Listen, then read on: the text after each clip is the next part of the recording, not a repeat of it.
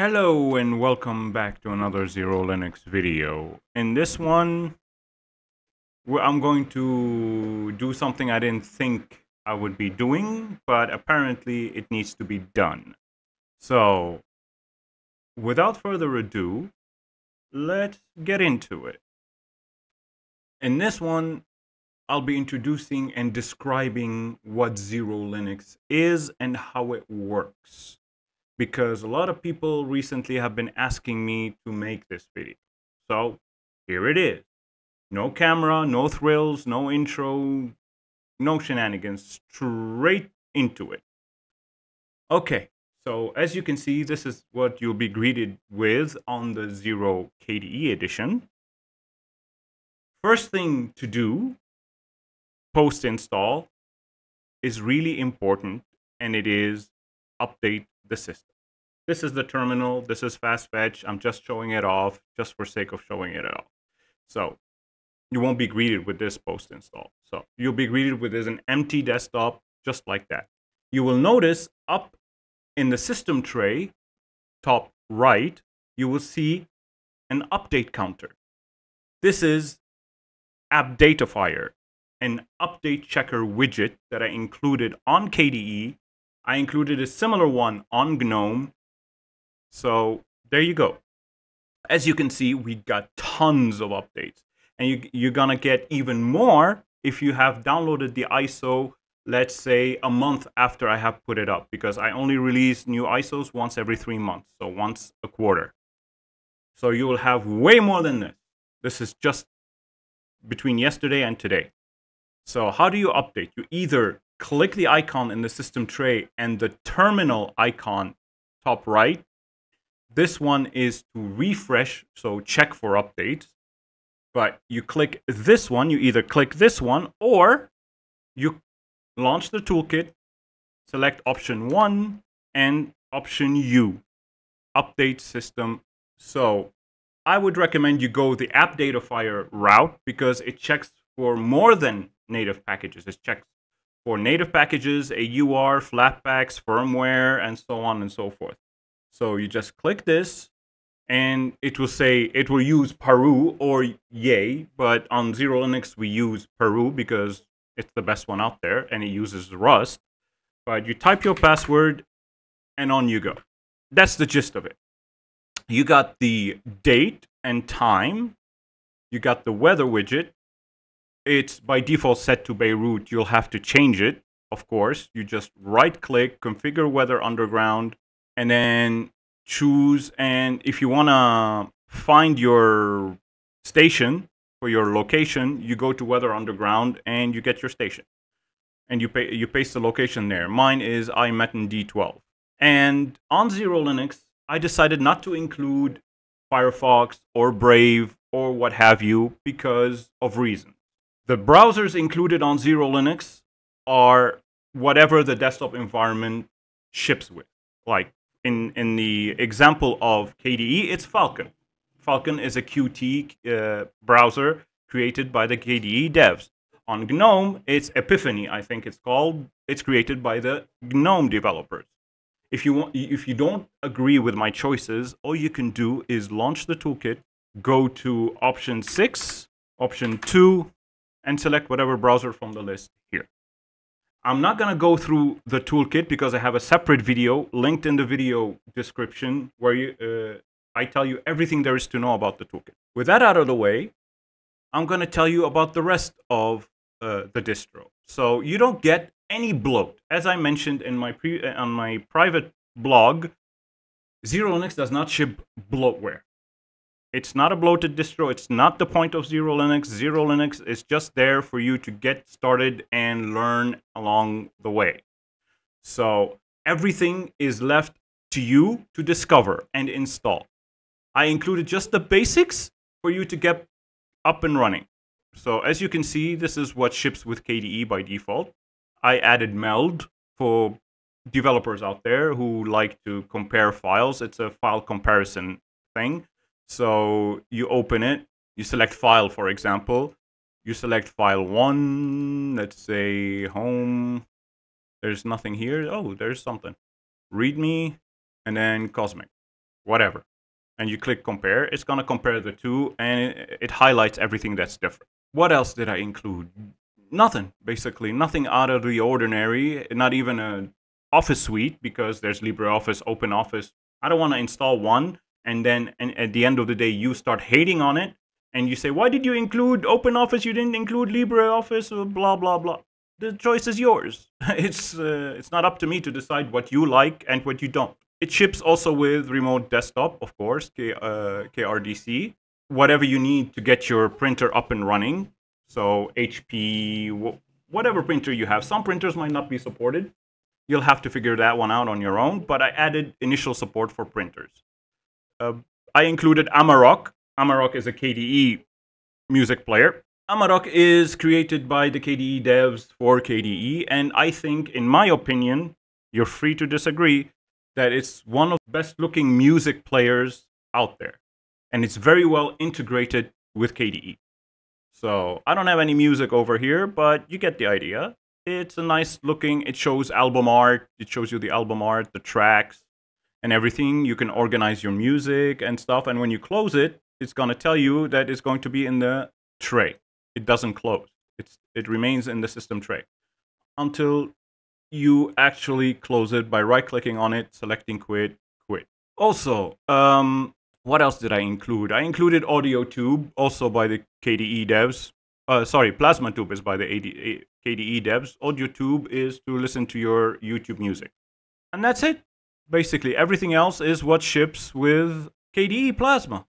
I included BTOP instead of HTOP, but you got HTOP as well. I included both. I prefer BTOP, and on XeroLinux it's pre-themed. Another thing that people don't pay attention to is what I have included out of the box. So, as far as widgets go, add or manage widgets, I included something called Panel Colorizer. Panel Colorizer, all you have to do is add it to the panel, close, exit mode. In the upcoming release, I will add it just like I just added here. It'll be there by default. So all you have to do is click on it to disable it or enable it. Right-click on it, configure Panel Colorizer. What's beautiful about Panel Colorizer is all these different templates that you can work off of. Like if you select this one, let's say load, apply, it changes the whole panel. If you want this one, you select this one. If you want, let's say, the rounded corners one, you get the idea. Most people use Panel Colorizer to set transparency, which is this one, and apply. And as you can see, the panel is completely transparent. And in order to do the same thing for the dock, you'll have to add the widget to the dock as well, and then configure it. I don't know why it doesn't apply for both. I don't use the thing. But I just included it for people who want to customize their panel or dock. So you click on it, you disable it. That's it. You click on it, it will reload the last one you loaded. That's Panel Colorizer. Also, what I included is another thing, desktop wallpaper. Now, we don't have videos on this virtual machine, but image, where it says image, you select Smart Video Wallpaper Reborn. That's another feature I included on XeroLinux out of the box as of last month's release. You select that, and you start selecting whatever video you want to set. Also, again, I'm going to have the video I created about this widget, Plasmoid, in the video description. I made a dedicated video for this extension. So I'm going to say cancel, discard, because we don't have any videos. And I included as well PackSeek for your package management. So if you want to install a package and you want to look if it's where it's available on the AUR, or let's say the native Arch Linux repositories, well, you just, let's say Spotify. There you go. Escape. You click here, and then you go up, up, up, up, and you see. And if it's from the AUR, you need to click on the button called Show PKG Build. When you click the Show PKG Build, which I recommend you do, it will show you the PKG build and where it's pulling the package from, source or wherever. Be mindful of AUR packages. Recently, there was malware distributed on the AUR, which was taken down day 1 or 48 hours after. So, but be mindful. Read if you understand things and you know how to read stuff like that. Please read the PKG build first before committing. It's really important. Otherwise, you might be installing malware on your system. Another thing I wanted to mention, why I love KDE. I love KDE because, for example, it includes Flatpak permissions in the settings itself. Now, I don't have any Flatpaks installed on this virtual machine, but if I had, I just click the application and I manage the permissions over here. It's in the settings. There's no other desktop environment or window manager that allows you to do that without having to install a third-party application. KDE, it's right there out of the box in the settings. I wish GNOME did that, for example. What else is there to talk about? You got Yakwake, your drop-down terminal, which is a KDE thing. I love it. It comes out of the box with KDE. Doesn't come out of the box on GNOME, for example, without you having to install Guake with a G. But there you go. It's a more complete system. This is what I love about KDE. That's why I love KDE. That's why I use it. Now, don't get me wrong, KDE does have its own set of issues. There's no such thing that has 0 issues. But I like it nonetheless. Anyway, this is KDE, and I love it. This is XeroLinux in a nutshell, the KDE edition. I'm not going to make a video about the GNOME edition because the GNOME edition is the same thing. It's minimalism. It's nothing extra out of the box, leaving the choices all up to you. Everything can be done. Everything you need, or most things you need, can be done via the toolkit. Again, don't forget, the link to the toolkit video will be in the description. And of course, before I leave, I want to remind everyone not to forget that a wiki for XeroLinux exists. So to go to the wiki, you just click on the wiki link in the top menu bar on the main website. It will take you to the wiki. And to know more about the distro, you click distro, and it's going to load the distros wiki. And keep in mind that on XeroLinux, KDE and the upcoming Cosmic have the NVIDIA Nouveau blacklisted. Why? Simply because it's out of date. It doesn't support the 50 series cards, and it causes the CPU to get pegged at 100%. Well, unblacklisted once the update gets pushed, but for now, temporarily, it has been blacklisted. Now, would blacklisting it make it work on 50 series cards? I don't know. I don't have a 50 series card. I'm too poor for that. So if you have a 50 series cards and would like to test that, you're more than welcome. On a GNOME, however, it hasn't been blacklisted because no such issue affects anything. So if you have a 50 series, it's not going to boot. Quite simply. We need to wait for Nouveau to get updated. Other than that, XeroLinux no longer ships with X11. But I don't remove anything without giving it back to you in the toolkit. So if you want X11 because X and Y software doesn't function under Wayland, you're free to reinstall it. It's option number 5 under services in the toolkit. Supported file systems. This is also, I need to talk about that. XeroLinux no longer supports BTRFS. Again, temporarily, because there's an ongoing issue with this file system where the init ramfs image is not copied to the correct volume.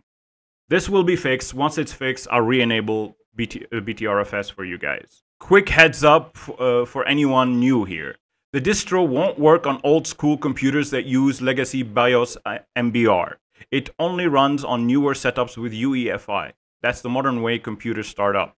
If you're not sure what that means, just head on to this article and check if your PC supports UEFI. If it doesn't, don't sweat it. Just pick a distro made for older hardware instead. Easy as that. Very clear. If you boot the ISO on such devices, it might boot, but after installing it, you might have issues. And I recommend you use Ventoy for your bootable drive, of course. You can put multiple ISOs on that drive instead of having to burn a new one for each ISO. And that's it. And I go in detail about Nouveau and Wayland. And also the wiki includes the toolkit, and other projects I have created.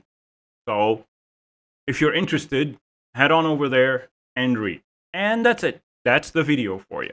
Please give it a go. And from as of the recording of this video until the end of July, so July 31st, there's a 50% discount on the donation for XeroLinux. So instead of donating the full amount, you can now use a link. I'll post in the description below, and you can get it for 50% off. Don't forget to like the video if you liked it, subscribe if you're not subscribed, and ring the bell to get notified. That's all I'm gonna say at the end of the video, and I'll see you in the next one.